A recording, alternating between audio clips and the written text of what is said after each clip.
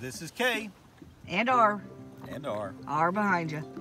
On Lake Jocassee. On the road on Lake Jocassee, South Carolina. South Carolina. This probably has, what would you say, maybe 30 houses on the lake, if that.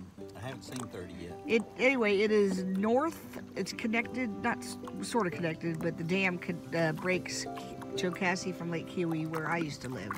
It's But like a sister lake. yeah, but it's very pretty. You see, you're up in the mountains up here. It is man-made. It is man-made. Been here since 1990.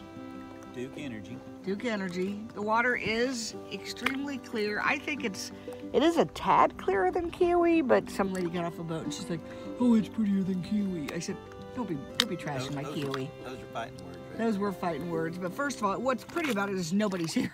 I mean, there's nobody up here. Look, boy, the boat traffic's awful today. It's so nice. Yeah.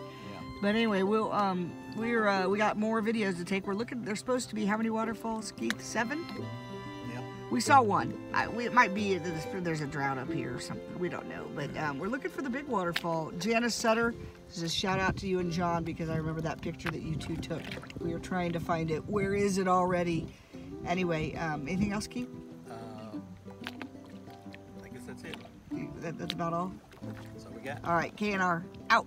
KNR on the road. On the road by the falls. Finally found the big waterfall. Man, it's pretty.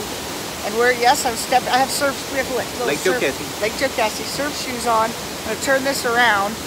How do I never could, let me stop it.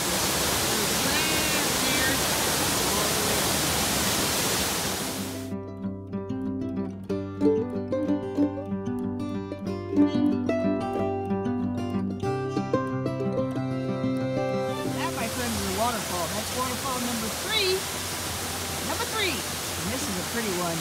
We'll get closer, but we'll probably get a stretch. Keith is. He's somewhere behind me. Anyway, very, very pretty. Look how high that is.